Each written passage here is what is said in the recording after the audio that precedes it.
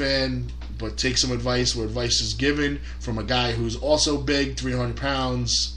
Get on that, because wrestling is not going to be the rest of your life. Yeah. But you would like a life after wrestling. After wrestling, so absolutely. Get on that. Then we had Steve Off take on the Merengue Warrior. Yeah. All the little girls like the Merengue Warrior. They were getting down, doing the cha-cha. They have fun. But it was the Merengue Warrior pulling off the win. He nailing Steve Off with a running knee and then rolling him up. And then after the match, tried to get Steve Off to do a little dance in the ring. And Steve Off had nothing to do with it. And as soon as Merengue Warrior turned around, Steve Off ambushed him, and he left the ring. So heels for life. Heels for life. Heels for life. Then we had the International Championship on the line. Is Invader number 9. Sounds like a bad perfume. Took on Pretty Stevie Sterling, the New Jersey Jewel. It's funny, and I'm going to say this because I know they listen, so I'm going to say this. Sterling, we're a fan, absolutely. Of course. But when you're billed from Miami, Florida, can you not come to the ring with a jacket that says Jersey Jewel? Please? It makes sense. I mean, come on. Just Steve, change you're your going to billing. get a call from Steve Just soon. change your billing. Change your billing. You know, go back to being New Jersey. Why? Just because half the roster's from New Jersey? Who cares?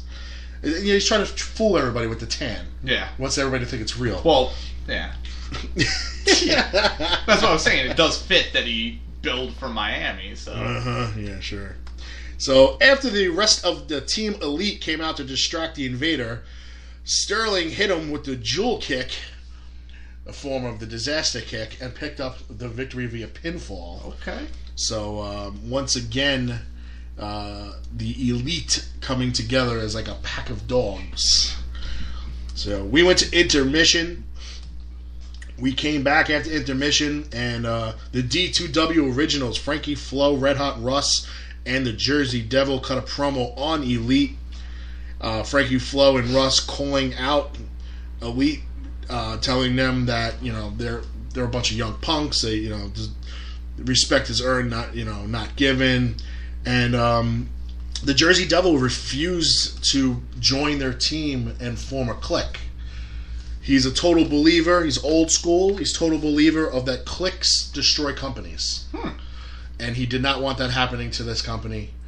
He brought up WCW when a bunch of guys all went over there and formed a little clique and slowly destroyed WCW. I blame Vince Russo, but... we can be here all day listening. I blame Eric Bischoff. Eric Bischoff, Tony Schiavone. Yeah. David Arquette, the Yeti, Shockmaster, RoboCop. Yeah. All of that. We can be here all day with a list of... We should have a tournament. Go back to our tournaments. Top reasons why WCW destroyed itself. Top 32 reasons WCW destroyed itself. The Yeti will take on David Arquette and. Have we done? Speaking of tournaments, we haven't done one in a while. Have we done a tournament with worse gimmicks? I don't think so. Boom! There you go. Red Rooster. Woo! Gobbledygooker. Well, he didn't wrestle, thank God. But still, thank God. Poor Terry Taylor. Red Rooster. Oh, God. He was such a talented athlete. Well, then you got one of the worst gimmicks that wound up being one of the best for this character, and somehow he's in the WWE Hall of Fame. Coco Beware. Just moving on. Please, yes, move on. I don't need to talk about Coco Beware. Coco Beware. I just saw him. I think ESS Promotions is bringing back the Birdman. Owen Hart made him relevant. Nobody made him relevant. He wasn't even relevant when he was relevant. Yeah, but somehow irrelevancy made him... Even when WWF actually used to, put 27 guys on a poster and actually used all 27 guys on a show, he'd still be the jobber.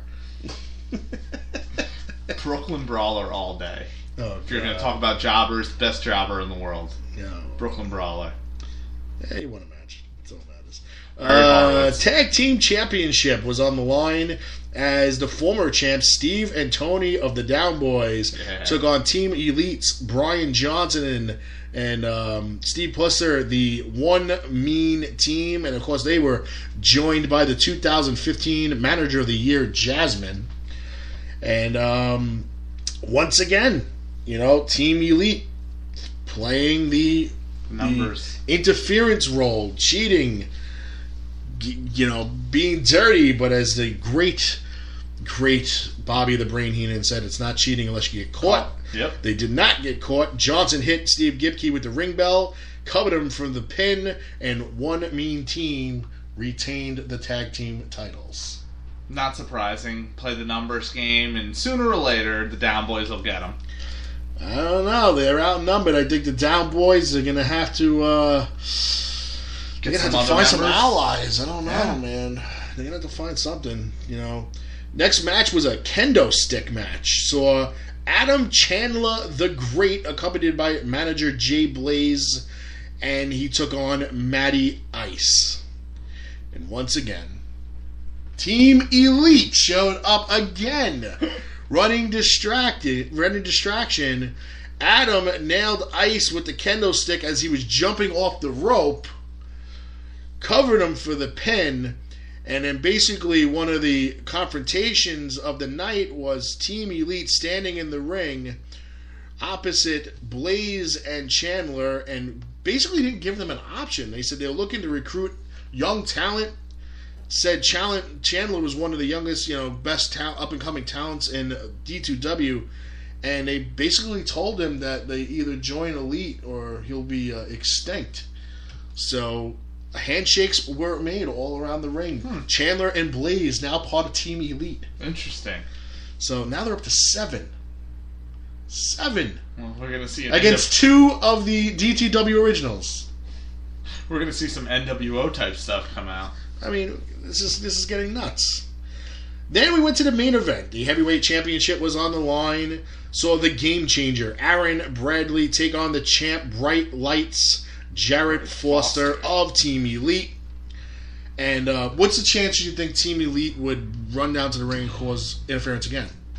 99.9999999. It happens. Team Elite stormed the ring when Bright Lights Jarrett Foster was down. Jarrett Foster was eventually disqualified, of course, retaining the title. The originals of the originals of D2W. Why am I Frankie Flo and Red Hot Russ? Jesus, I'm having a problem here. Rushed the ring to the rescue.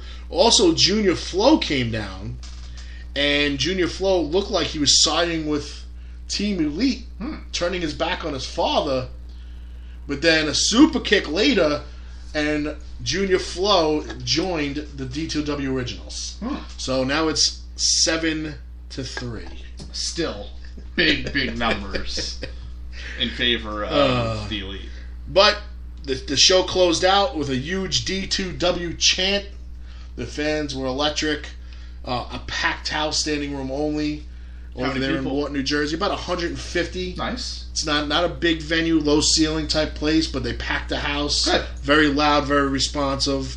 For those counting at home, the Bright Lights Jarrett Foster shut up counter stopped at 23. Nice. Good evening for Jarrett Foster. Promo and a match. And I like that. And lots of suit appearances. And a lot of suit appearances. Yeah, so there you have it. 1 to 10, I give this show an 8. Okay. A lot of excitement in the building. Packed house. Very responsive crowd that did not have to be coached. Kind of like a TNA. Which you had the pleasure of... I had the displeasure of going to Bethlehem, PA to see that first Monday or Tuesday. I don't even know. It doesn't show even on matter. Pop. Yeah, that show on Pop that wasn't even available on Comcast Cable. That's I don't even have it at my house. the same either, night so. that it came out, but who's counting?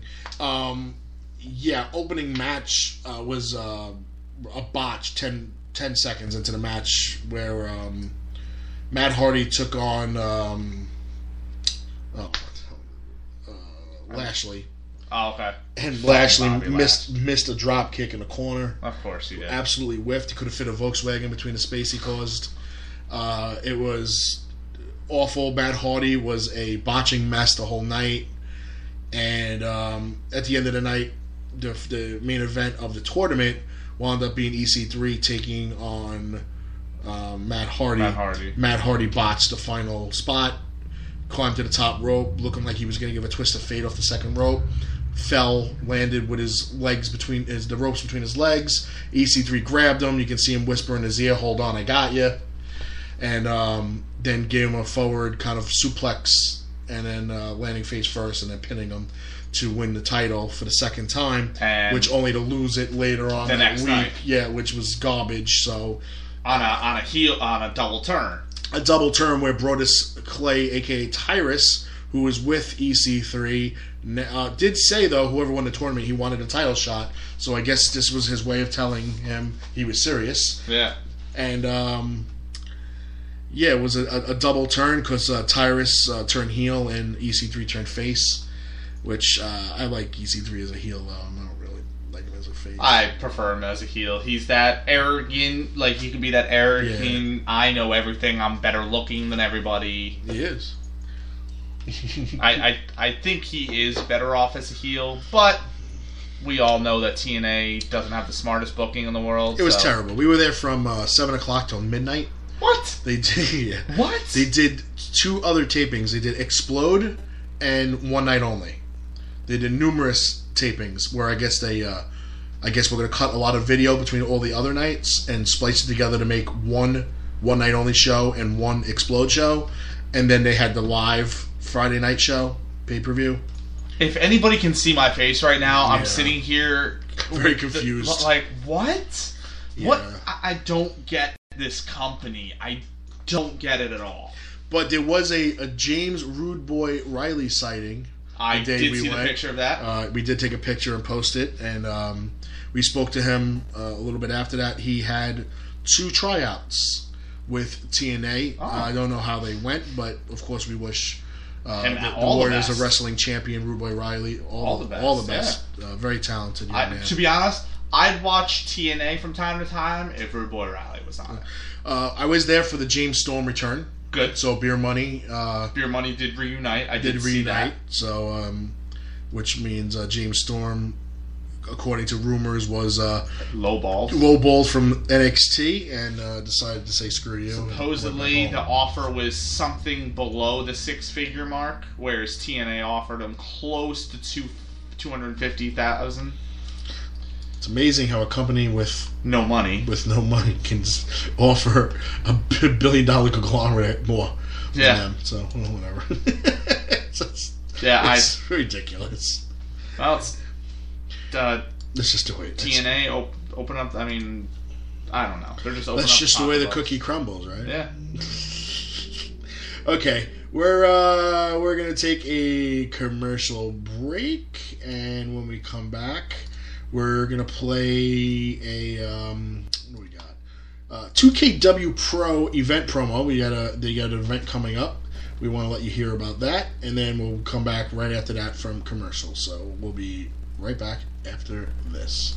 2KW Pro returns to the Bronx on January 16th for the biggest show in company history. The Sultan take the 6-man tag team action as they and a mystery partner take on the trio of Smiley, Mark Wen, and Isaiah Cassidy, the High Spot Party. 2KW Pro, your company, your wrestling. The following announcement has been paid for by the New World Order. Hello, this is the intrepid traveler, Paul London. Good journey, y'all. When you're ready to whip your rock out, do it with Coach Kev at Damage 365 Radio.